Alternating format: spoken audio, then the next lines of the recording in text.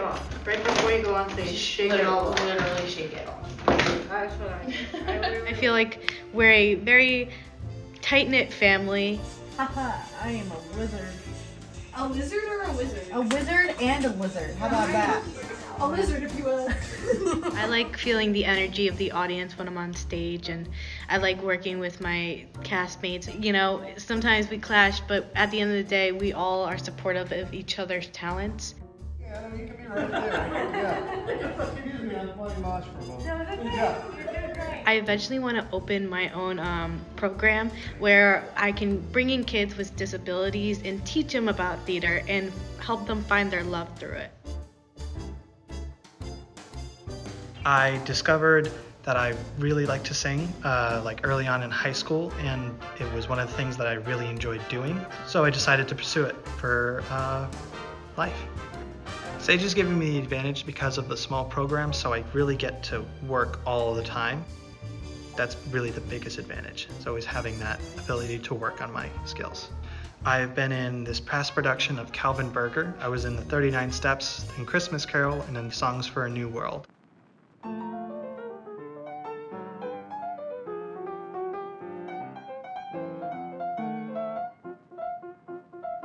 I think I've made a lot of friends since I've been here, and I feel like rather than competing against people in auditions and things like that, I just feel like I'm supporting them or being supported by them. Or you can just head back down. Because I would really like to scream breakfast cereals from right here. Okay. There are a lot of people here who have experience and have worked on professional shows, have done things in the professional field, and are trying their best to prepare us for a real professional work outside of college. But where the hell was I? Was I really living my life? Day in, day out, where was I? I think you have so many opportunities for anything, backstage, on stage, clothing, makeup, hair, and you always are learning, always are learning. She loves me not. She loves me. She loves me not.